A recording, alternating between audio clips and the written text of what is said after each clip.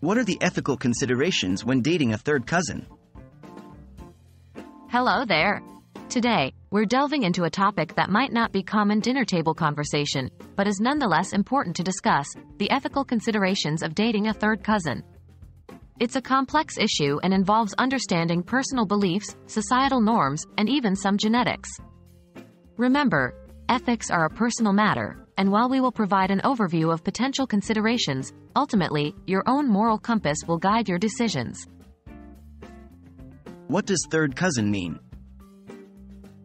Before we delve into the ethical issues, let's first understand what it means to be a third cousin. This term refers to the children of your second cousins, meaning you share great-great-grandparents. In terms of genetic relatedness, third cousins typically share about 0.78% of their DNA. Ethical considerations from a societal perspective. While all societies have norms and standards regarding relationships between relatives, these norms vary widely. Some societies consider relationships between third cousins completely acceptable, while others may frown upon it.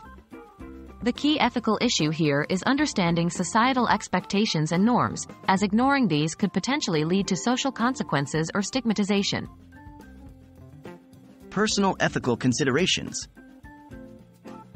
The ethics of dating a third cousin also depends on personal values and beliefs.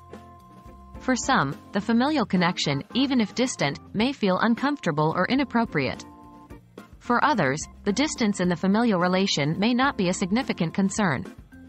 Being truthful and transparent about the nature of the relationship to all involved parties, including family members, is essential to maintain honesty and integrity, two critical components of ethics.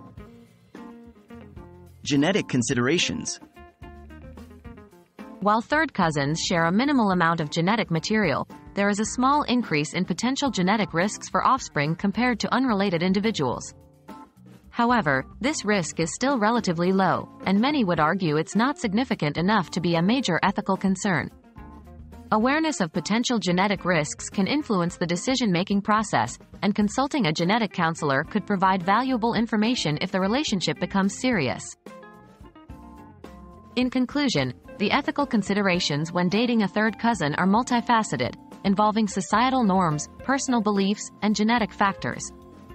There is no universally correct answer, as ethical decisions are often deeply personal. We hope this video has provided you with some valuable insights to reflect upon.